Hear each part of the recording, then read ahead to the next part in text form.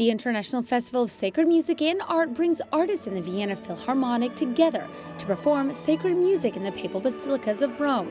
It's conducted every autumn, and this year is their 70th edition.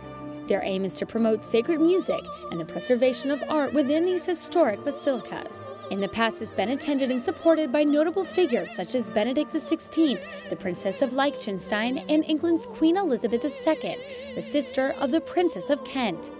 The founder and president of the Pro Musica e Arte Sacra Foundation believes that although other types of music are beautiful, the structure and importance of music in churches is fundamental. La musica sacra è fondamentale. Sacred music is fundamental because people like sacred music in sacred structures. This means in basilicas and churches, but not in concert halls. At the concert halls, the music is very beautiful, but having music in the basilicas and the churches is something else. The heart opens towards God, and that is the work we are focusing on. The festival is also an opportunity to raise funds to help maintain the sacred works in these Roman basilicas. In gathering the most famous orchestras and choirs from around the world, we can find many benefactors. That helps restore sacred works in different Roman basilicas.